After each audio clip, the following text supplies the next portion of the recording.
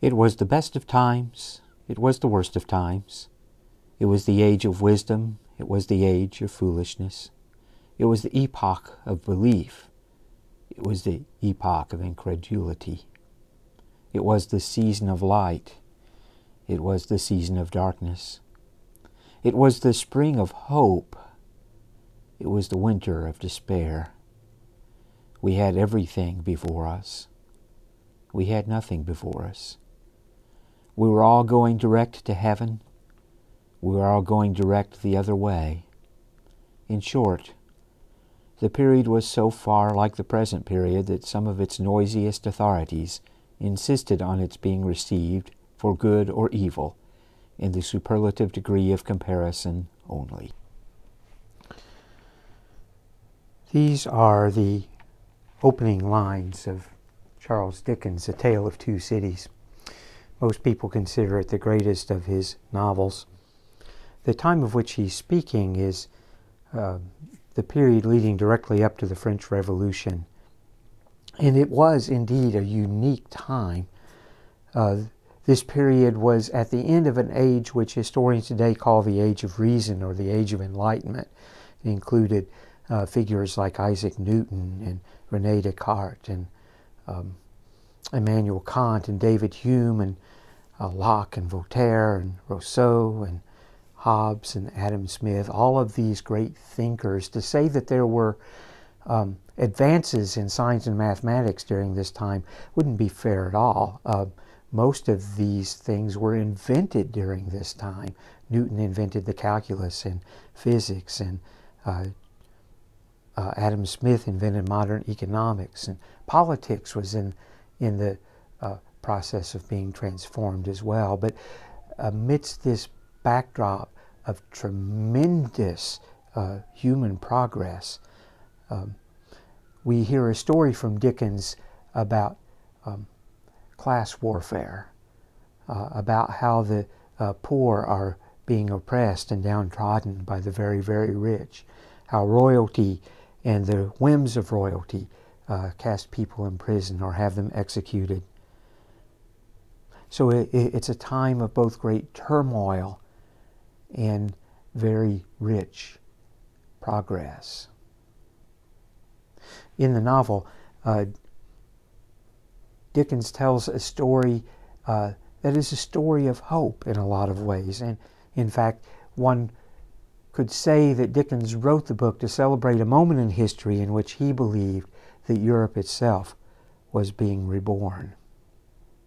It's a time, he says, very much like the time in which he was living and writing, and perhaps a time like the time we live in too. It's the best of times. It's the worst of times. If that saying could apply to the years leading up to the French Revolution or to Dickens' own life, it could much more easily apply to the times of Ezekiel the prophet. Ezekiel lived in a period right around what we call the Babylonian exile. His ministry began in the midst of that exile, in fact. It begins with a wonderful scene at the beginning of the book where God's glory is described as Ezekiel saw it. God himself seated on the throne of a sort of a celestial chariot. The poetic vision is absolutely stupendous. Ezekiel has this experience of God's physical presence in his life, calling him and telling him, I have a message for you to give to the people, and you're going to be like my watchman. He says, I'm going to give you this message, and if you don't deliver it, then you're responsible for whatever happens to the people. It doesn't matter if they listen or not. You have to give this word to them. And he begins to speak to Ezekiel. And he doesn't have much good to say. He predicts that the Babylonians will again invade Israel, and this time they will tear down the city of Jerusalem and they'll tear down the temple. And he portrays this truth in all kinds of strange ways. He builds a clay model of the city and beats on it with a sword. He shaves off his hair and he burns it in 3 different stacks to symbolize different stages of the conquest. He talks about Israel and their rebellion. The word that God gives Ezekiel is, yes, all of these terrible things are going to happen, and it's our own fault, Ezekiel says. We failed to keep the Sabbaths. We became idolatrous in our own land. We had idolatry, if not on our own altars, at least in our hearts. We rebelled against God, and the pictures of rebellion that Ezekiel drew are like a vine that's been carefully tended and then fails to bear fruit, or even more poignant, like a young girl who is rescued from poverty and groomed for marriage, and then cheats on her husband. Ezekiel calls Israel a nation of prostitutes. And he says to the people there in the exile, this is going to get worse. For 25 chapters, he spills out this vision of gloom and doom and recrimination. And then he takes a breath and he spends another 10 chapters speaking judgment on the nations that surrounded Israel and doom. It was the worst of times. Finally, Ezekiel sees a climactic vision that's the most frightening of all. It's not just the destruction of the temple, not just a few walls being torn down, not just people being carted off into slavery. He sees the same vision of the glory of the Lord that had been present in his calling, rising up from the temple, leaving the temple and going to the gates of the city, and going on out into the wilderness. He envisions God physically leaving his children. It's around this time that Ezekiel's own wife dies. And God speaks to him and he says, don't have a funeral. Don't cry for her. Do none of the things that husbands do when they lose their wives. And when people ask you, tell them, this is how I feel about my bride. This is how I feel about the people of Israel. She goes to her judgment and I shed not a tear. I'm done with you.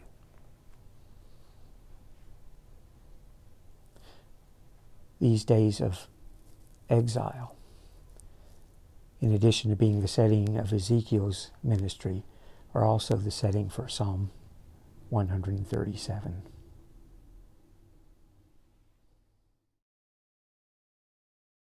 By the rivers of Babylon we sat and wept when we remembered Zion. There on the poplars we hung our harps, for there our captors asked us for songs. Our tormentors demanded songs of joy. They said, sing us one of the songs of Zion. But how can we sing the songs of the Lord while in a foreign land? If I forget you, Jerusalem, may my right hand forget its skill. May my tongue cling to the roof of my mouth if I do not remember you, if I do not consider Jerusalem my highest joy. Remember, Lord, what the Edomites did on the day Jerusalem fell. Tear it down, they cried. Tear it down to its foundations. Daughter Babylon, doomed to destruction. Happy is the one who repays you according to what you have done to us. Happy is the one who seizes your infants and dashes them against the rocks.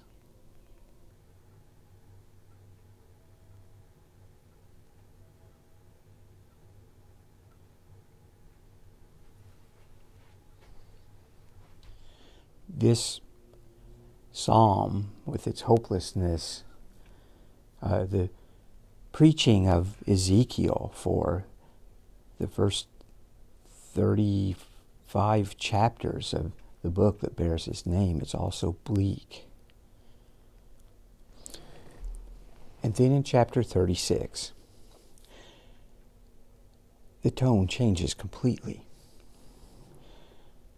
God begins to ask different sorts of things to Ezekiel. He says, I want you to prophesy to the mountains and tell them that their years of barrenness won't last forever, and that one day soon there'll be crops growing there on the mountainsides again, and people moving about their business of daily life.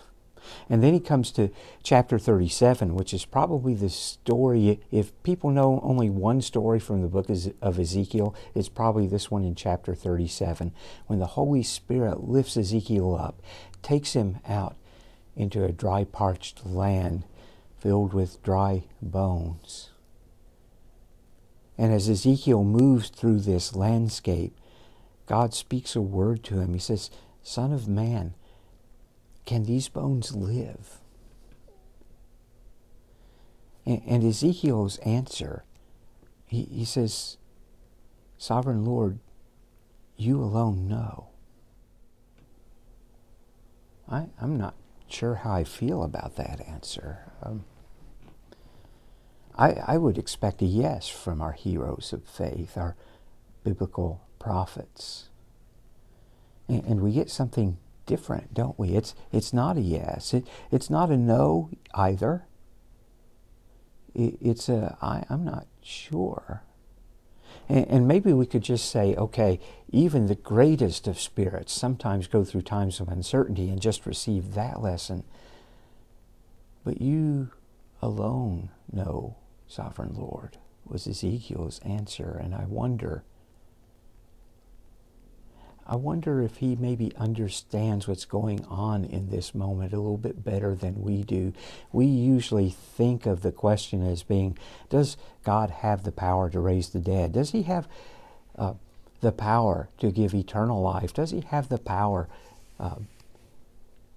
to give us life after death and take us to heaven? But Ezekiel understands the symbolism of these dry bones and the symbolism of the resurrection in a very different way, as he explains to us later in the passage. This is not just about what happens after we die. This is about hope in the present moment. And God's question to Ezekiel really is, do you think I can restore these people? After all they've done, do you think I can untangle the mess that my people have made through their sinfulness and rebellion? Do you think I can do all the damage that they've done to our relationship? And so Ezekiel gives a very honest answer. I'm not sure. And it's not that he doesn't believe in the sovereignty of God or the power of God. He's been preaching it from the beginning of the book. But now the question is different, isn't it? It's not just about what he believes God can do. It's about what he believes that the people of God will be willing to receive. It's almost like, yeah, I know you can do it, Lord. I'm not sure we can. And God changes his message to Ezekiel again, because at the call narrative, when he was first speaking into Ezekiel's life, he says, I need you to proclaim. I need you to proclaim even if no one is listening. I need you to understand you might speak the truth into the world and nobody pays any attention. But now his message changed. He says, Ezekiel, I want you to prophesy. We usually think of prophecy as foretelling the future. But in the biblical sense, prophecy is about speaking the truth of God into the present situation. Ezekiel, I want you to speak truth. I want you to speak truth, God says, and I will revive the people. I want you to speak truth.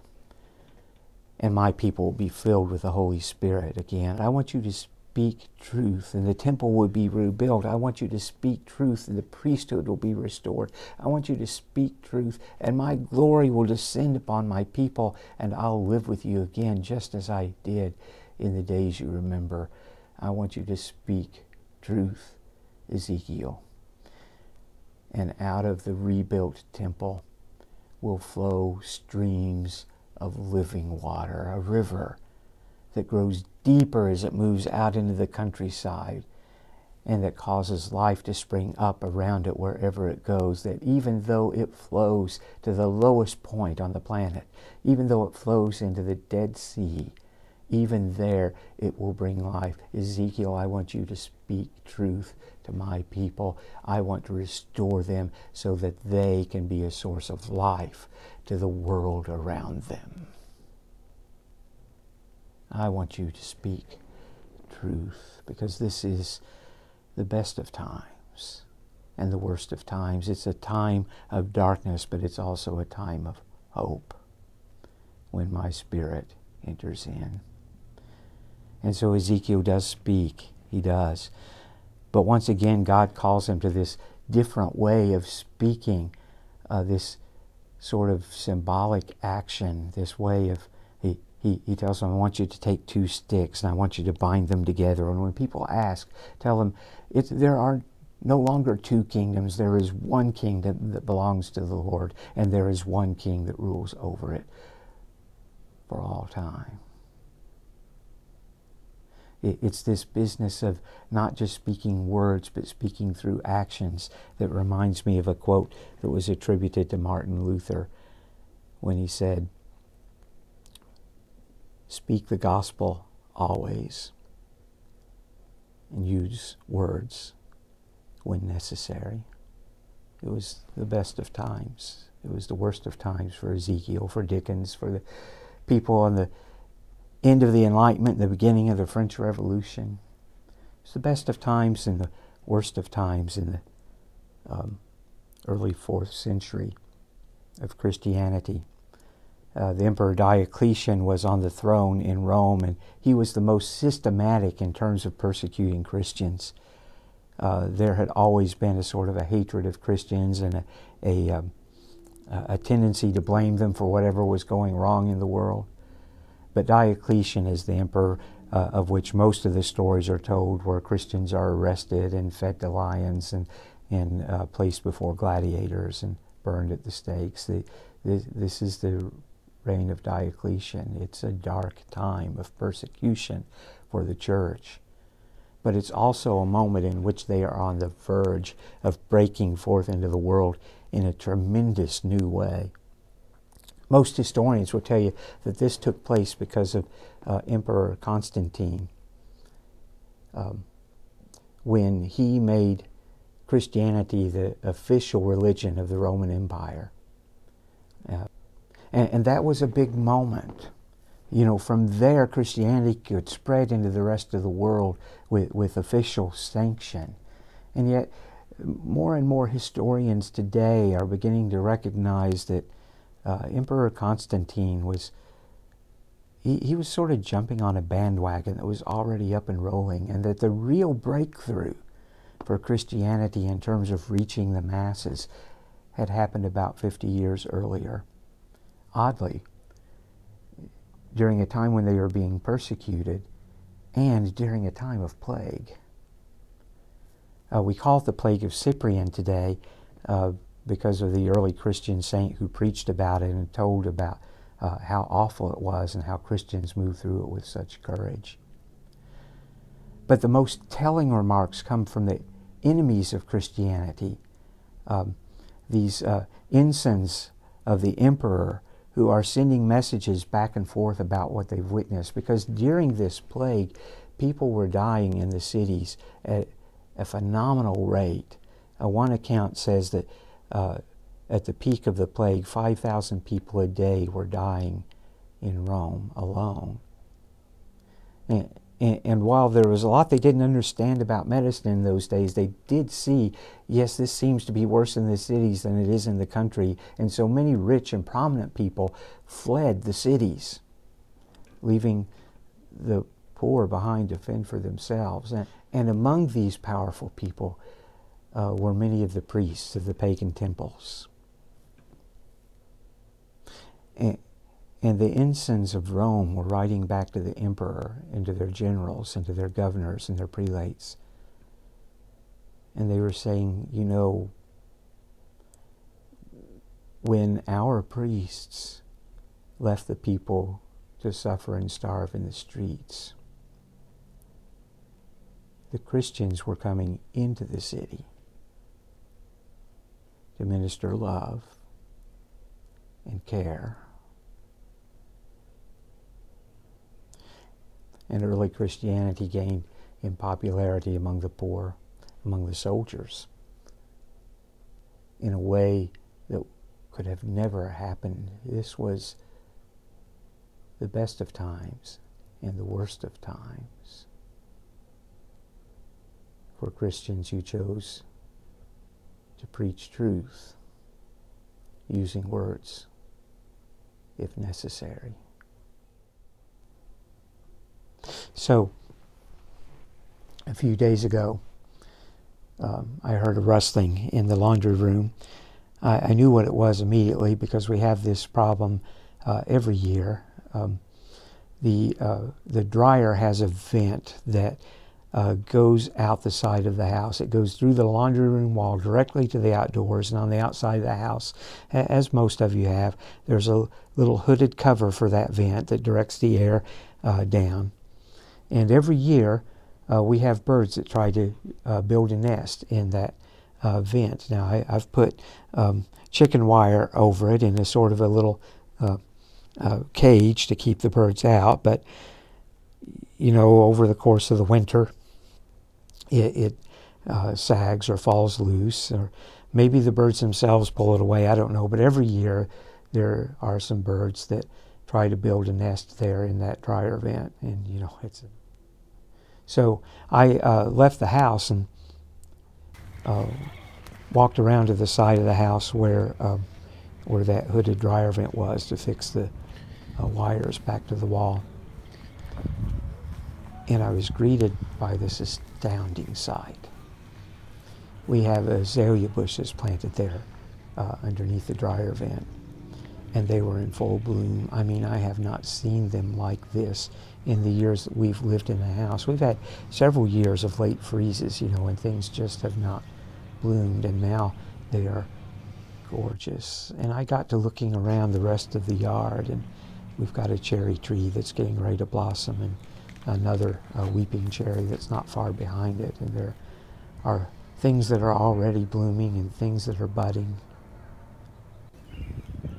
It's funny because the next day I went in to the office and we had a Zoom meeting of the staff, and Jonathan Klebinger had the same sort of experience that I had had, and he said it like this. He said, I went outside and I saw all the flowers blooming, and it surprised me because I thought with the coronavirus everything had been called off.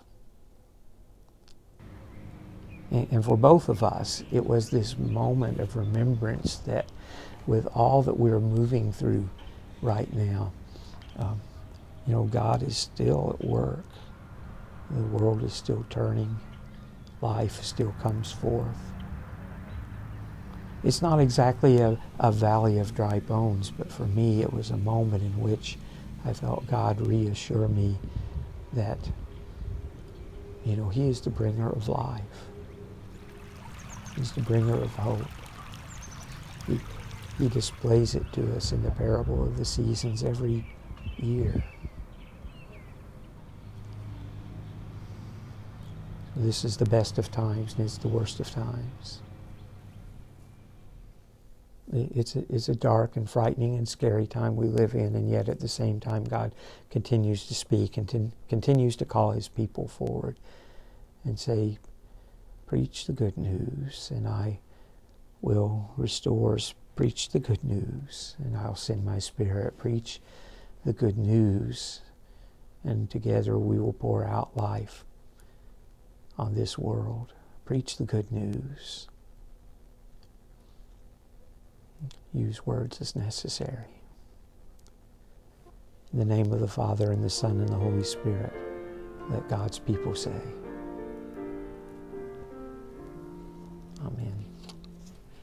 In the bulb there is a flower, in the seed an apple tree, in cocoons a hidden promise, butterflies will still be free.